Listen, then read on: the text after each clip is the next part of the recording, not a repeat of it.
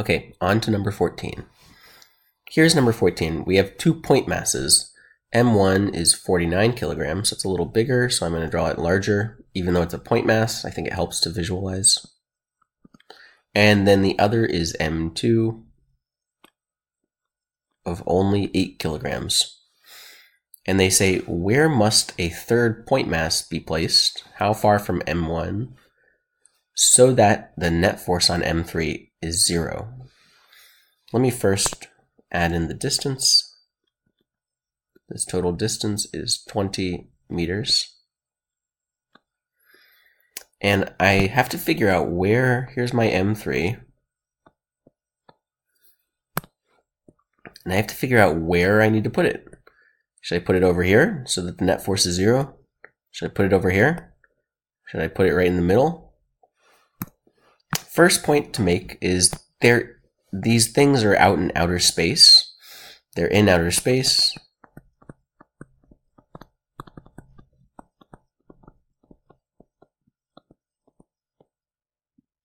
Far from any planets, stars, far from, let's just say, any other objects. So pretend it's just these three.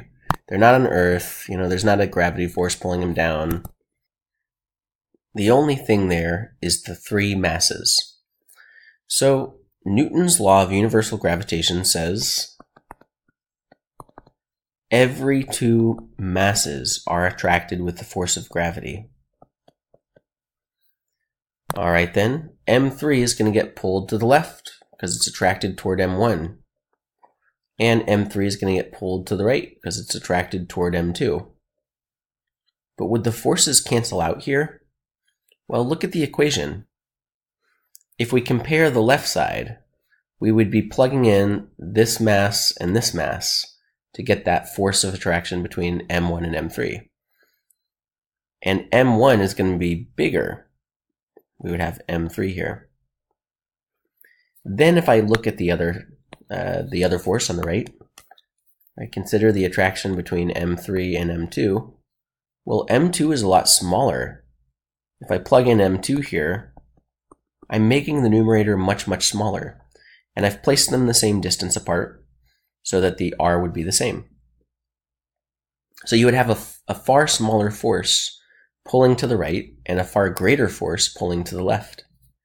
And that will not cause the net force to be 0. So how do we make the net force 0? We can't put M3 right in the middle. I mean, if we come over and we put it really close to the big mass,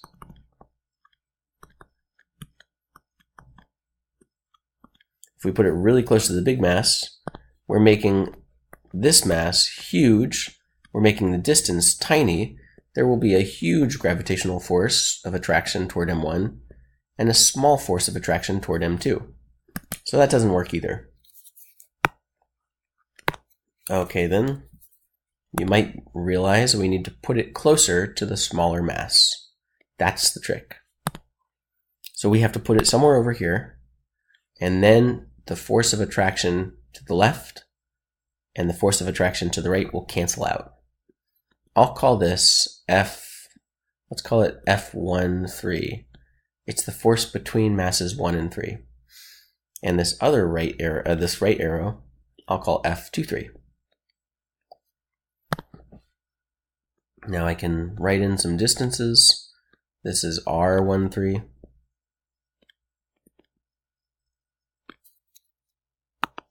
And over on the other side, we have the distance between 2 and 3. Like that.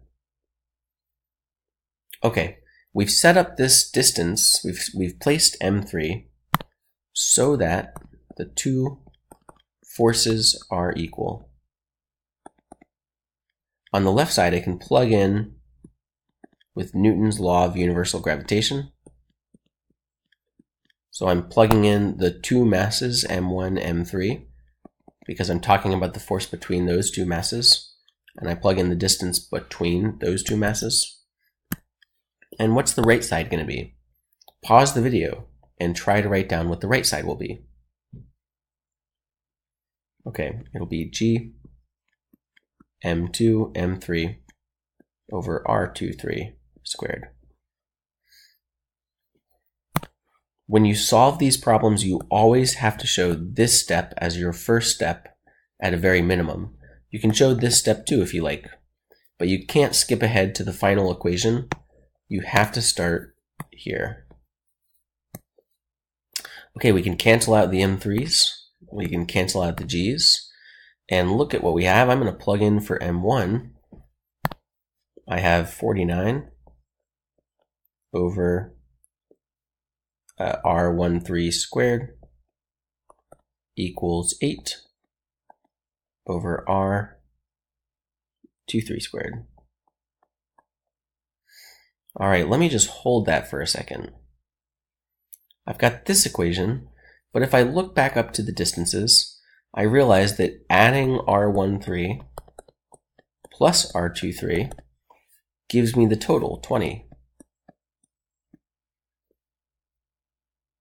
Well, wait a second. I now have two equations and two unknowns. So I can solve this using algebra. We're trying to find how far M1 should be placed, M3 should be placed from M1. How far, that's the distance R, from M1.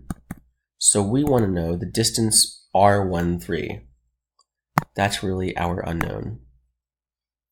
This is kind of what they've asked us to find. So this distance we said was 20. My unknown is R13. So I need to plug something in for R23 to get it, make it go away. All right, to figure out what I should plug in, let me isolate R23 in this equation. I'll start by cross multiplying. So I have 49 R23 squared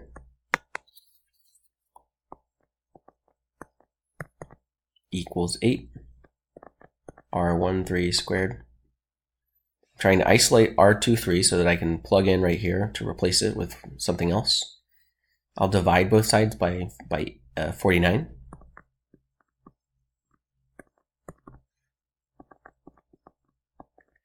And 8 over 49.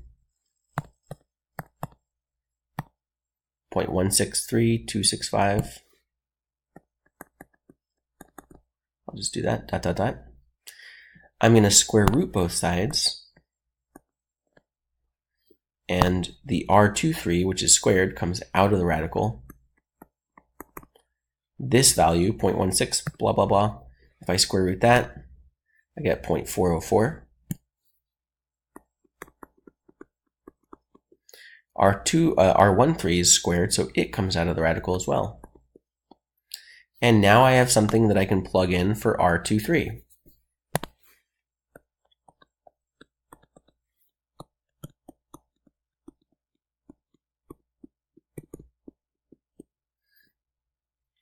So how do I solve this? Well, this is like saying x plus half of x equals 20. You know, you would combine the two, 3 halves of x, and then you would solve for x. Or if it were, we could imagine that maybe instead of this, it's x plus 2x equals 30 or something. And so even though there's no 1 here, it's implied. You know, you have 1 and you have 2, so that makes a total of 3x.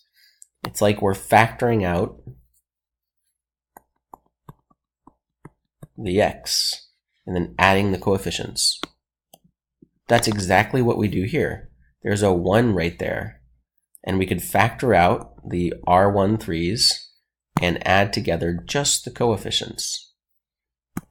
And what would we get? We would have 1.404 R13 equals 20. So if we do, let's see, 20 over 1.404, the distance we get is 14 for R13.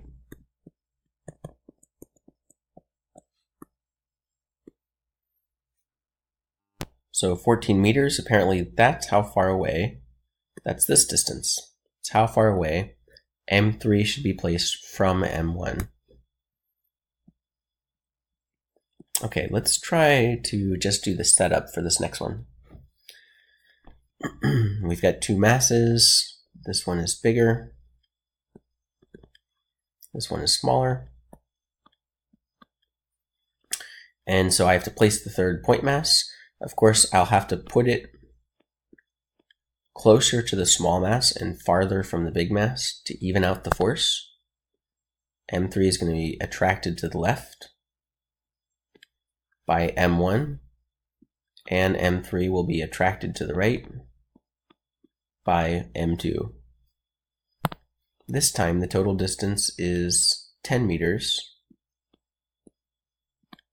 And I could also write down this distance is R13, the distance between mass 1 and 3, and that distance is R23. So first thing I know is that when I add R13 plus R23, I get the full 10 meters.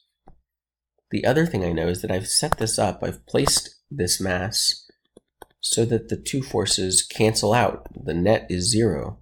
They're exactly equal and they cancel. I start by plugging in Newton's law of universal gravitation.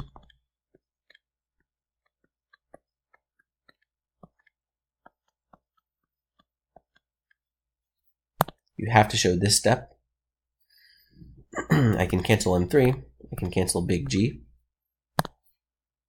and then I plug in values.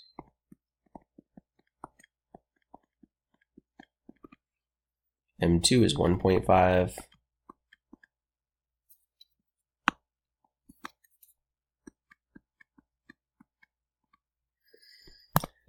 I'm trying to find how far from M1. So I need R13. I'm trying to find the distance from 1 to 3. So if I look back to this equation, this is my unknown. I need to get rid of R23. So I need to find an expression for R23. Let me isolate R23 to get that expression and then plug in and replace it.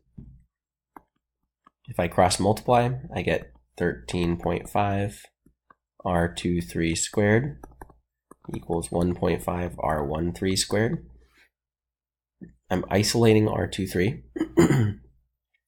I divide by 13.5. This is going to be 1/9.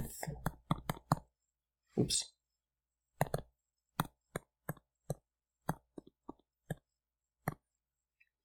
0.1 repeating, that's actually 1/9. Let's move this up.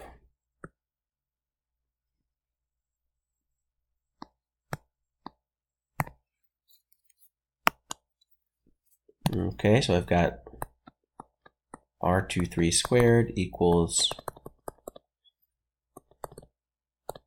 R13 squared, or 1/9 if you want to write it that way. Then I square root both sides to isolate R23, right? The whole point here is isolating R23, and R23 comes out of the radical because it's squared and square rooted now. If you square root this, you're going to get, it's 1/9 square rooted, so that's 1/3. Let's just show that. 0.3 repeating. And R13 squared comes out of the radical, we lose the square root. Okay.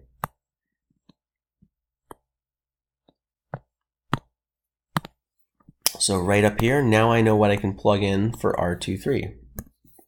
I have R13 plus 0.3 repeating R13 equals 10. So if I have one of them and then a third of them, what's the total amount that I have? I have 1 1/3. So then I divide both sides by the 1.3 repeating. This is going to be 10 over 1.3 repeating, 7.5.